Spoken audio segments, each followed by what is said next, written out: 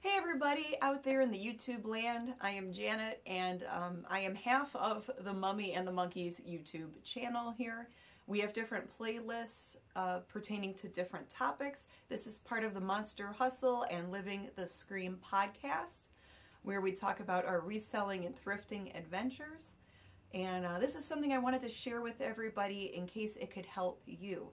Whether you are an online seller like us, we sell a lot of things on eBay, my husband and I, or if you are sending a gift to a loved one and you want to make sure it gets there right. So we had some packages the past week or so, some orders go out where we dropped them off at the post office and usually they scan them, it gets to where it needs to go, easy peasy, you know.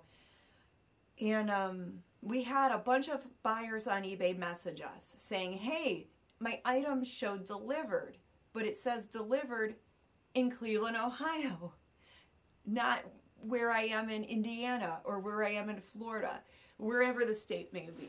So we drop it off and it was getting scanned in as delivered at the post office. It wasn't showing that it was on its way to the next spot. And then even when we were told, oh, it's okay, everything will get out, we noticed it wasn't getting scanned in again. So like, normally you can track a package to see where it goes, what facility it's in, what city it's in. When this mistake happened, it had like no information. It just said, it's delivered in Cleveland, Ohio. So it was like, uh-oh. But luckily mostly everything got to where it needed to go. We only have a few orders where the buyers are telling us, we didn't get the item yet. What's going on? I was able to message, we were able to message our buyers explaining, hey, it was scanned by mistake. It's still on its way. It should be fine. And, most of it was. And hopefully with these other two orders where the buyer is like, I don't know where my item is. It's not here yet. Hopefully it does get there in the next day or two and we're good. We did talk to people at the post office and we get it. We totally understand. Sometimes people make mistakes. We all make mistakes. But it's just, we get concerned because when buyers are like, I didn't get my item, and then it shows none of the tracking, and then technically if that happens, a buyer could dispute it with eBay and say, I didn't get my item, I want a refund. Meanwhile, maybe they did get their item, and we don't know, and they could just say they didn't get their item. Like, we're not, you hope they're being honest.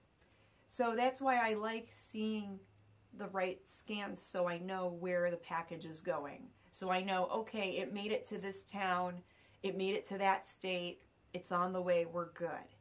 And that way if there's a dispute with the buyer, oh, I didn't get my item, I could say, look, it was scanned here, here, and here. Here's the tracking, all the info is there. It's nice to have that information, to know exactly what's going on. So yeah, definitely question it if that has ever happened with your online orders, or if you sent a package to someone and maybe they made a mistake. And we hope everybody can just learn from it and we can all move on from this.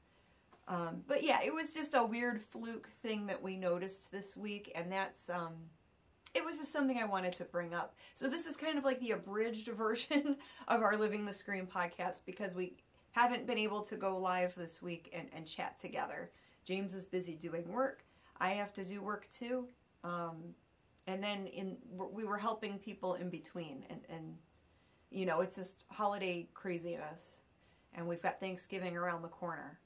So thank you guys for watching. And thanks for hearing my story. If you have any questions, comments, you can put it down in the comments below. If you have any eBay stories you want to share, you can put it in the comments below. And yeah, I guess that's it for now. We will go live again with more podcasts and more episodes of The Mummy and the Monkeys Hairy, Scary Hangout. That's another playlist on our channel where we go live, we dress in character, and we host a cheesy B movie. But for this Friday, November 22nd, 2024, we're going to be hosting some short films. We're going to have a short films night. Some really retro, really dorky educational films. They're fun to watch.